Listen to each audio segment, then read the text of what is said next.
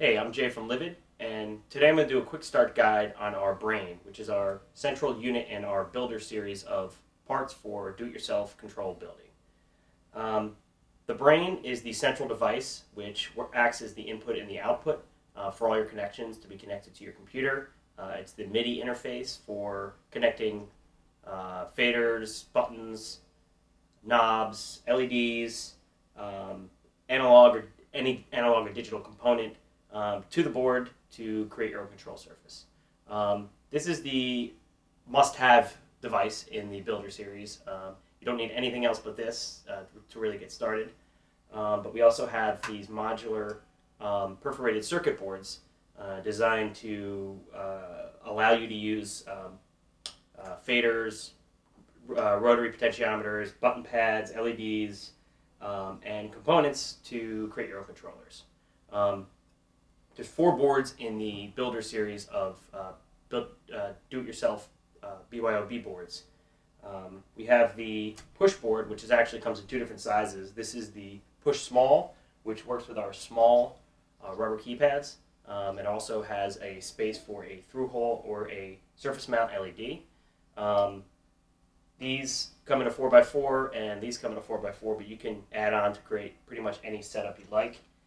The nice thing about these circuit boards too is they're perforated and modular, so it's really simple to break them up and create your own size. So here I have a 3x2 configuration, and if I wanted to make a 2x2 configuration, it's really easy. You just take the circuit board and you break it apart, and here we go. Now I have a 2x2 and I have a 1x2.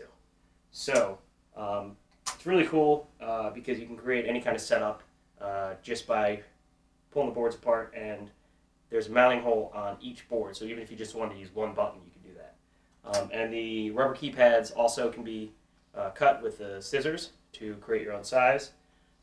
We also have a medium size rubber keypad which works with our 1x4 buttons, so you can line these up and create a larger grid just by using this board. There is the slide board, which can be used with pretty much any 60mm slide potentiometer, either dual or single row. So here's one that you can just buy from Mouser. We also sell our own custom-made faders. They're professionally made faders that we had custom designed for our controllers. We also sell them on our site. But this is just a Born's potentiometer from Mouser, and you see it just sticks right in there, and you can solder it right here on the back. And then we have our turn board, which is designed to be used with rotary potentiometers, and this board works with pretty much any 9mm snap-in potentiometer. It just snaps right in here, and then you solder the connections in the back, and there you have your grid of knobs.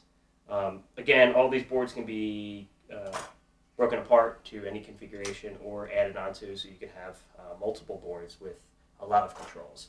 Our breakout board is the hub for all of this stuff to connect to the Brain. You always want to use a ribbon cable when you're connecting.